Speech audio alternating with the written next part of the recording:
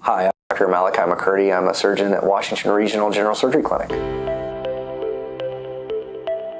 Gastrointestinal reflux, or GERD, is a very common condition. Up to 20 to 30% of the adult population has symptoms or gastrointestinal reflux disease. Essentially, gastrointestinal reflux disease is a condition where acid that's supposed to stay in the stomach has made its way up into your esophagus.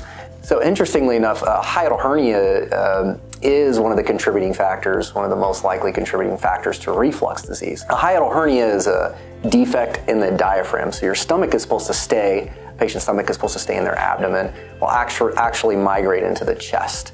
And so through that hiatus or the defect in the diaphragm, that can contribute to gastrointestinal reflux disease or can cause its own symptoms. So for gastrointestinal reflux disease, the only treatment options are usually conservative, meaning lifestyle modification or anti-acid medications. Patients that still are having symptoms on the medication, there's great surgical options for them, and we have the technology such as robotic surgery now where surgeons like myself and the other surgeons at Washington Regional General Surgery Clinic can operate in very small spaces, and we can create a higher pressure zone so that the acid doesn't come back up into the patient's esophagus. Patients that undergo a surgical procedure, robotic repair of their hiatal hernia or reflux disease will stay in the hospital overnight. I usually will see them back in the office after about 2 weeks to check and make sure their incisions are healing well. At that time, I will proceed if the patient's tolerating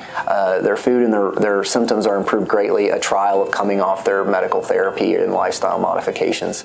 So usually, all in all, a recovery time of about 2 weeks. After that, if they're doing well, then restrictions will be released and they shouldn't have any more problems.